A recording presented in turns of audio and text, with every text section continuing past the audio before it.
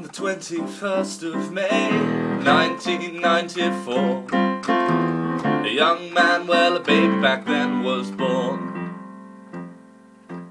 And here I am on the 20th of August, wondering what I'll be. When I was 18, I was sleeping with men, shooting smack, snorting coke. Why can't I just be like Tom Daley?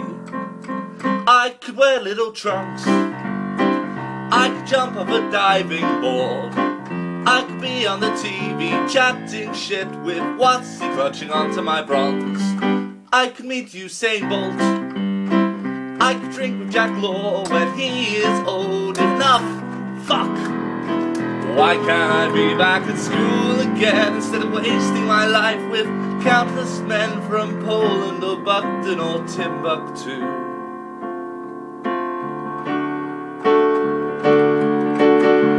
On the 23rd of March, a middle-aged man was born. Although he was only a babe, he was still middle-aged. It's what happens when they're named after trees. 1990 was the year, now he's 22 and spends his time writing stupid rhymes for divers who represent this nation in a positive, constructive way.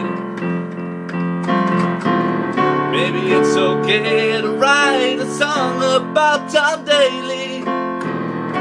Maybe it's alright to think that he gets bored and types his name into YouTube. Maybe it's alright for that Bedford, Tony Lennon, or Tim Minchin, or Eric Whittaker will like your song.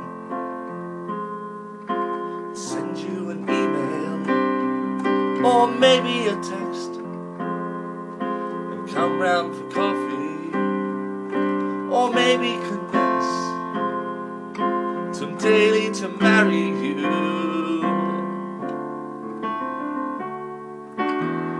Not like I know that much about him, and I'm really not a stalker, but a songwriter with far too much time on his hands. It's 2012 and I am melting in my front room. Maybe if I tweet him this track, all his fans will retreat, and he'll listen and think that's a little bit creepy, because I'm not even gay. And if I was gay, I'd have much better taste than this asshole, but I buy him a drink just to keep him happy. And we'll both get quite drunk, and we'll talk about boring things, like the tragedies that we've both been through, and say it sucks to be you. And we'll go separate ways, unless he really fancies me. Well, that would be cool, I guess, but I must stress this is not why I wrote this song. I just wanted to make you laugh.